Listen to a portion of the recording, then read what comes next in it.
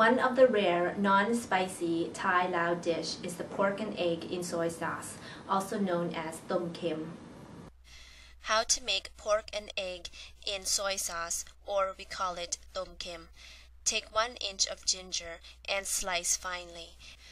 Purchase about 2 pounds of pork. The pork that you select should have 3 sections: the fat, the meat, and the skin. Chop into bite-sized pieces until you have about 6 cups.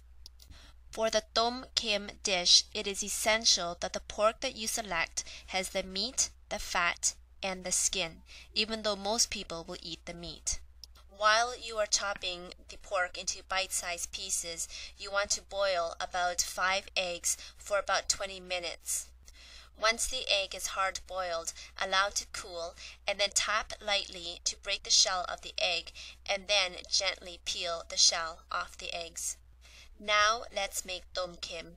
In a large pot, add 1 tablespoon of oil and 1 tablespoon of chopped garlic.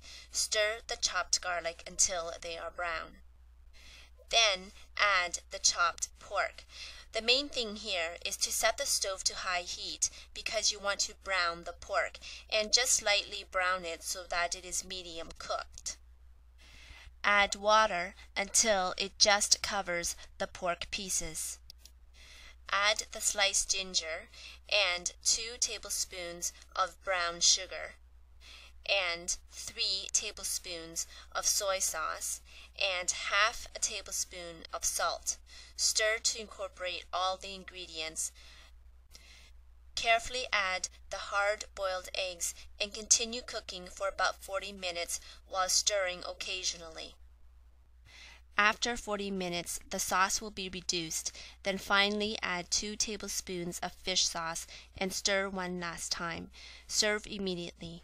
And that is how you make pork and egg in soy sauce, or we call it tom kim. My name is Maniwan Laplom, teaching you how to cook Thai and Lao food. Visit me at laplom.com.